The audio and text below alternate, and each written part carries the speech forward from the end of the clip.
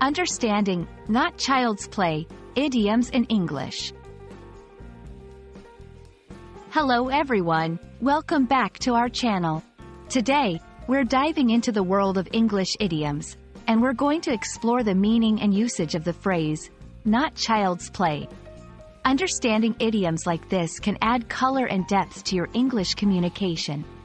So, let's get started.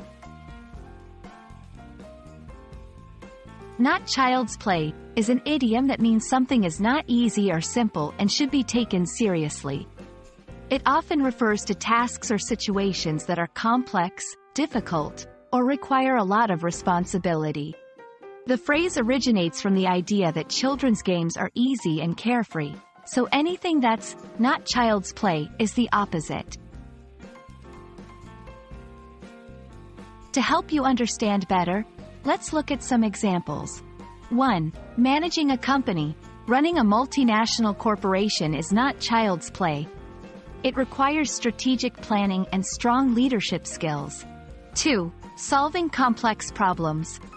Solving this mathematical puzzle is not child's play. It requires advanced analytical skills. 3. Dealing with serious situations. Negotiating peace between conflicting countries is not child's play. It involves careful diplomacy and patience.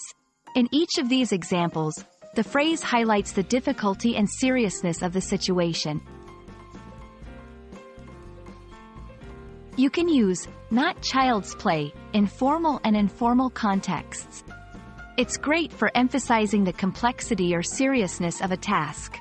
However, remember that it's an idiom, so it's more suitable for conversational English or in settings where a bit of creativity with language is appreciated.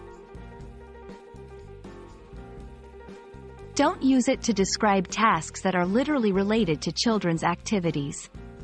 Avoid overusing it, as with any idiom, to prevent your language from sounding unnatural. Be cautious about the context. It might not be suitable for very formal or technical discussions. I hope this explanation of not child's play helps you understand and use this idiom confidently in your English conversations.